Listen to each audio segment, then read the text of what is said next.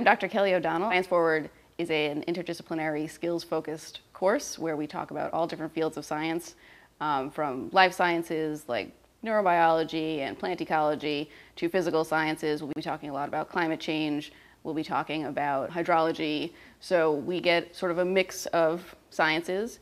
The purpose of Science Forward is to get students to practice this set of skills that all scientists have that we call science sense. I'll set you all out to collect some additional data. Maybe you'll have to measure a tree diameter or something on your own. Science Forward is a required course, but like Science Forward is for everybody. So it's important to have this sort of baseline, underlying background, like where do scientists get this information?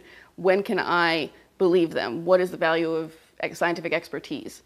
That's all stuff that we discuss in this class. So even if you're not a science major, this is kind of really important just to be an informed citizen.